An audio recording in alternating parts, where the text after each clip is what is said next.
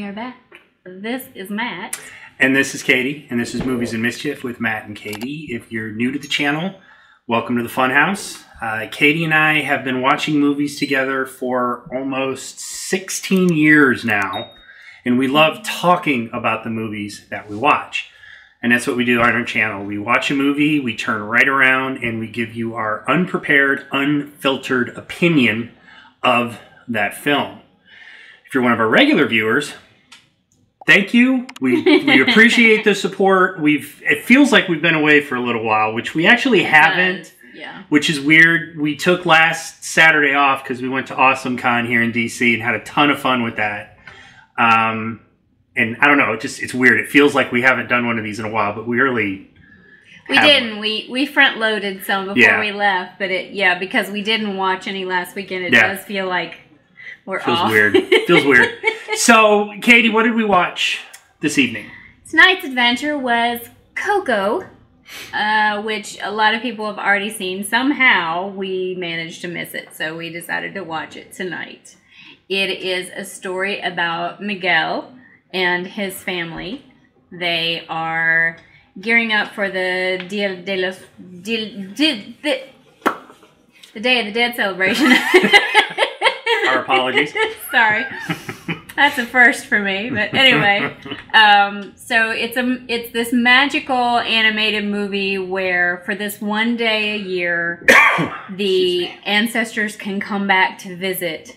And Coco is a musician at heart, but because of Miguel is a musician at heart. Coco is his grandmother.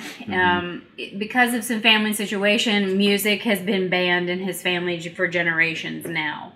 And he, through a little bit more magic, ends up on the wrong side of the bridge back to between the worlds of the living and dead, and has to find his way home in more ways than one, and bring his family together in more ways than one.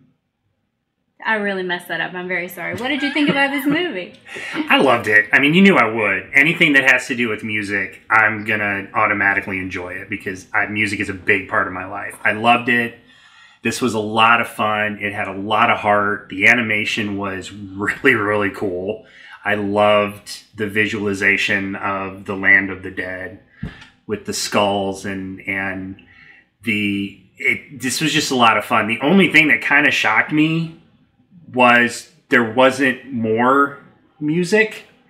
Like I was expecting musical numbers, kind of like what you get from Disney. You're expecting a musical. Yeah, but I guess it wasn't. I mean, I'm not complaining at all because the music that was in it I absolutely loved, but I guess I was kind of expecting more of a musical kind of approach, more like a traditional traditional Disney animation that I'm used to. So, but I really enjoyed this. One of the things that really impressed me, I don't know if you noticed, was in the sound design, specifically with the Hector character, when you always heard the bones kind of knocking together and jingling, because in the land of the dead, they're all skeletons. They're not spooky skeletons. They're very decorative in all of the like makeup and tattoos. Because they still have a full face. They all have their cheekbones and the bottom half, so it's not like the actual mandible of a skeleton. They still have a cartoony skeleton, but it was really cool. Yeah. So every time there was a lot of like movement going on, you heard what sounded like that old-fashioned bones knocking together. And it was a lot of fun. It was a lot of heart. It just, from the beginning, it had me hooked, you know. And again, I mean, Disney Pixar, they have not really put out a bomb kind of movie so far. Everything I've watched from them, I've thoroughly enjoyed on some level for one reason or another, and this is just another one. Coco was great. Plus, it was great to see this kind of diversity in an animated film and see kind of an introduction to that that world, which is not something I'm very familiar with. I knew of the Day of the Dead, but I didn't really know the details and the traditions that go along with it. So that was a lot of fun, and I hope we see more of that in films like this. So, Katie, what were your thoughts? We had a lot of that this year. We've had a lot of kind of exploration of other cultures and religions I'm sorry. Is that a bad thing? Traditions. Are you complaining? No, traditions around death and dying and what comes after. No, it's been very interesting. It's been a turn. I also love this. I thought this was super fun. I agree with you about the animation. Their kind of spirit guide animals were off for me. It was weird that it was a different kind of animation than the rest. They were all very like neon and a different style of animation, which was cool. And it still worked. Yeah, and I think that is kind of built off how the spirit animals are represented in artwork and painting. For sure. Yeah. For sure. It was I agree with you. It was a little jarring at first, but I got used to it. But yeah, there were a lot of places where the animation was just gorgeous. No huge surprises in this. There's a little bit of a who is he, who isn't he, and they did trick us both in the beginning. Yeah. With something we thought was really obvious, and then it turned out we were wrong. Yeah, I was impressed with that. The voice acting was great across the board. You got Benjamin Bratt as Ernesto. The luscious Gael Garcia Bernal was Hector. She loves rubbing that into me. Well, I'm sorry. Beautiful she thinks some of these people are. Boys. Some of these other boys are. He's beautiful. He's a good-looking dude. I can admit that. Yeah. Ana de la Reguera this is the third of her movies, even though we didn't actually see her. This is the third movie she's been in for us in the last few months.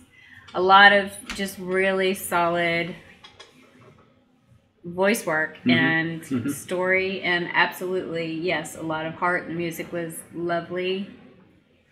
Just a really good, solid story. Yeah.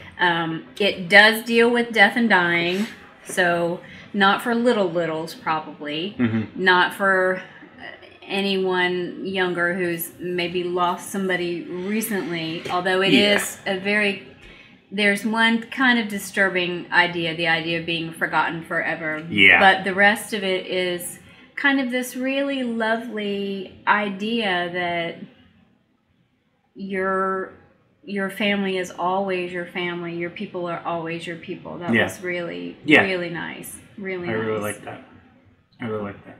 So did you have any final thoughts on this one? My final thoughts are,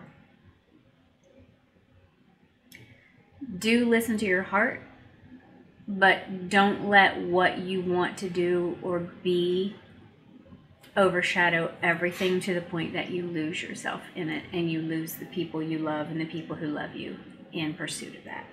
How about you? Music is life. I could not live my life without having music in it constantly, which sometimes drives her nuts, but music is life. There you go. Okay. All right, so those are our thoughts on Coco. As usual, please make sure that you subscribe to the channel, like the video, share the video, comment on the video. Tell us if there's any older films out there you're interested on our thoughts. If we've seen it, we'll give you our thoughts anyways. Maybe we'll watch it again. If we haven't seen it, we'll watch it. That's one of the things we love doing, is catching up with movies we miss. And with that being said, I'm going to remind you guys to seek the positive in your life, and we will see you guys next time. Bye.